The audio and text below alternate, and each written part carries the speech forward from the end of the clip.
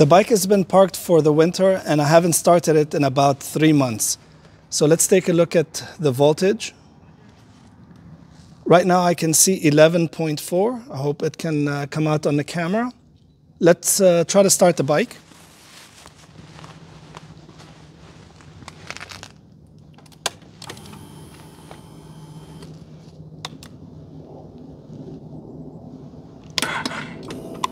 Wow, completely dead. Completely dead. If you have a dead battery, there are a couple of things to do to avoid that. One is you need to put the battery on some sort of trickle charger. This is the one that I decided to go with, NOCO. I have plenty of experience with NOCO products on my cars. I've used them extensively on all my cars. I trust them. Very, very effective, very dependable. They always do the job, okay? So I decided to get this type of charger, and this charger has an adapter that converts it into an SAE end, and then you plug this into your pigtail, your SAE adapter basically, and this will charge your battery, okay? Now, if your battery dies and you need to jump it, what do you do, right? So what you have to do is actually find a way to get to the battery and attach these alligator clips to it. Now, if you are owners of a Rebel 1100, you know how difficult that is and what a pain in the ass it is to take the tray out and to reach inside. It's not very easy, and trust me when I tell you it's a pain, okay? In the past, I have a video from a few years ago where I demonstrated this one. This is the Scoche, and it works great. I don't trust it 100% because they actually had a harness that connects the battery, and it has an attachment to the outside where you plug it directly into the unit without the need to remove the tray. However, when I put it to the test, it didn't work effectively. There are other people that reported the same thing, and as a result, they actually discontinued that adapter, okay? Fast forward, I wanted a system that I'm able to just attach it directly from the outside to the bike, to the battery, and jump start it that way without the need to actually remove the battery tray, right? So this is the system that I came up with. Let's put these off to the side. NOCO sells this adapter, right? You plug this into the battery. It's always there. It's permanent.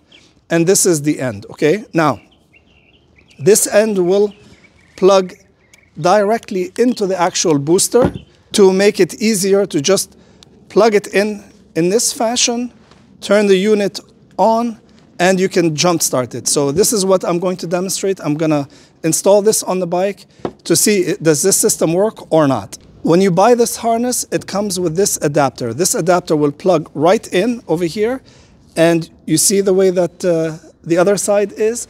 This will allow you to plug it into that charger that we were talking about. So you can plug this in directly, and this would be your trickle charger to maintain the battery. I tried a different method and I failed miserably. I'm going to include a little bit of a footage so you guys can see, and I burnt one of the fuses. This is the jump starter that I got. It's nice and small, compact, as you guys can see. And what's cool about this is that I was able to get one of these adapters so it plugs into the SAE, and then this plugs in over here. Okay, it's plugged in right now. It's on, and let's give it a try.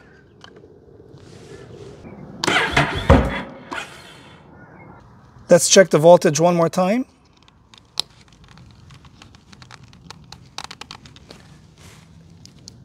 It's not working. Do you see what I mean? All right, I'm gonna install the harness, and then we're gonna test out this NOCO GB40 booster.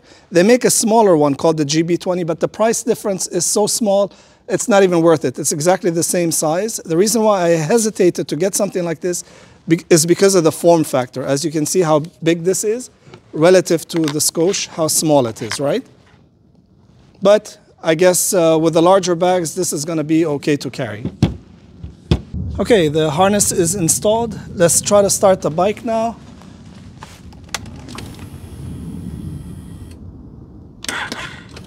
Still completely dead. Okay, key off.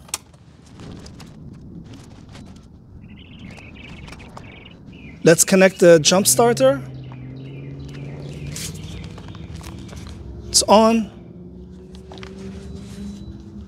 Turn it on. When you see that symbol, it means that it's ready. Okay, let's try to fire it up. See if it works. Ignition on.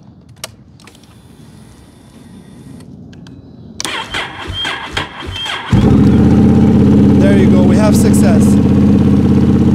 Let's plug in the charger to see if that works as well.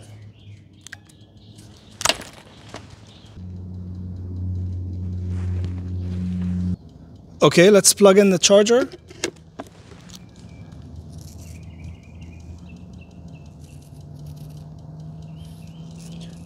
The voltage is so low that it's not, there it is. Do you guys see the red? Okay, so good to go. I hope you guys found this helpful. Have an amazing day.